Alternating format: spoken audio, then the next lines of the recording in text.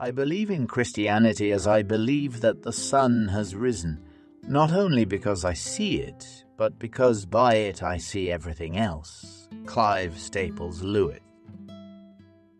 Hello, dear friends.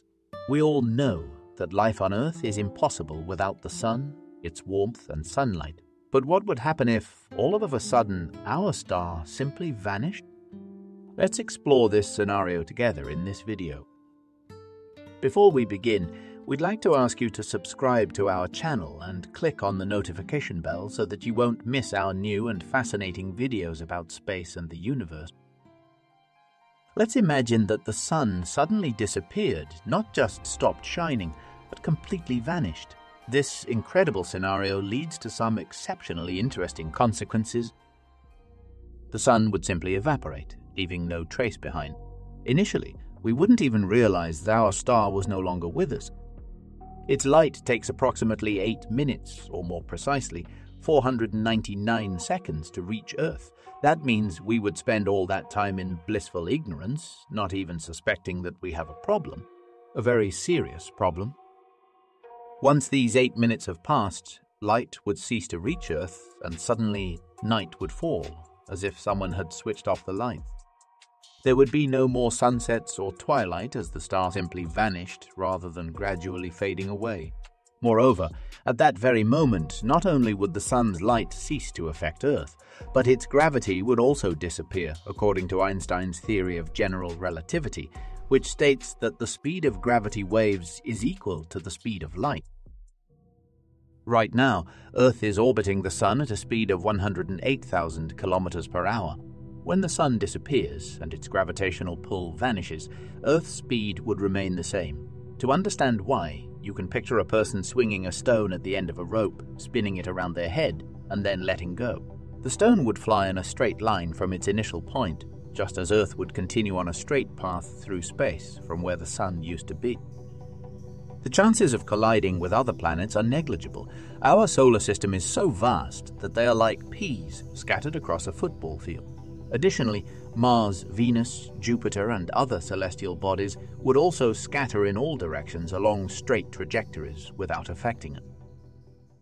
However, we wouldn't witness this happening. The celestial bodies in our system would simply disappear from our field of view. After all, they only reflect the star's light, and without it, they become invisible to astronomers. For example, it takes about 33 minutes for light to travel from the Sun to Jupiter.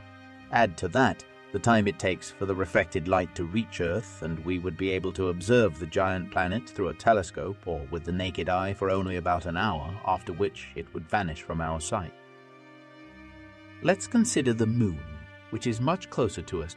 It would become invisible to us just 500.3 seconds after the Sun's disappearance, because its light reaches us in just 1.3 seconds.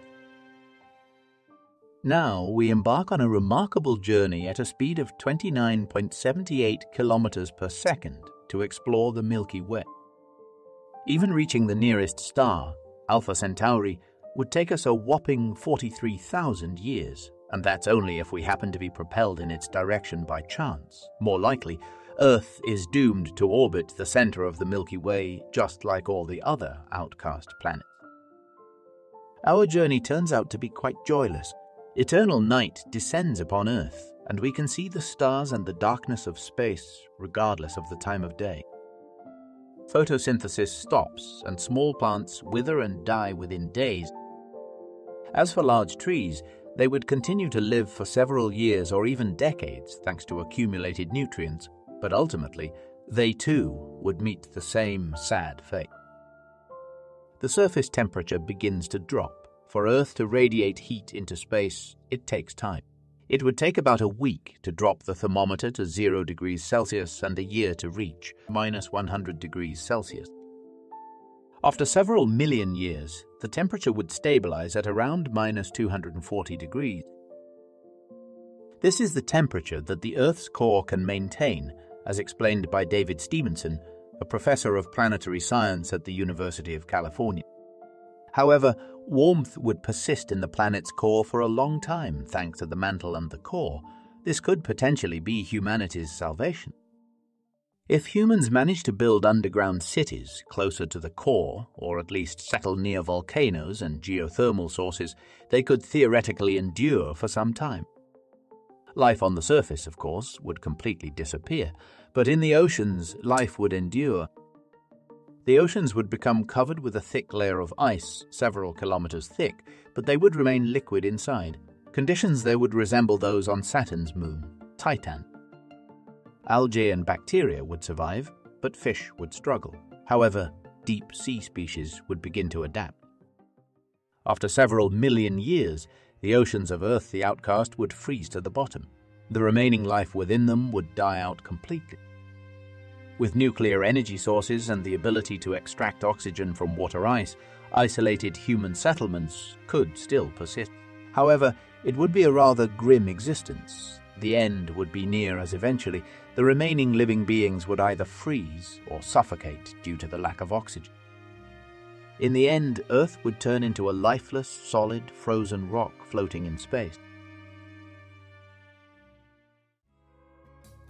To be fair, there would be some benefits to the disappearance of the Sun, or at least that's what NASA physicist Randall Munroe believes.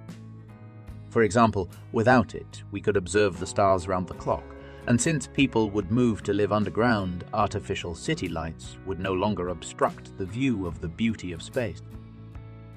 Furthermore, with the disappearance of the Sun, there would no longer be a need to consider Earth's time zones, and we could switch to coordinated universal time. In theory, this could have a positive impact on stock trading if it still exists. Thank you very much for watching. If you enjoyed this video, don't forget to like and subscribe to the channel to be the first to see fascinating videos about our universe. Please write in the comments if you'd like to see more videos of this format. Thanks, and see you next time.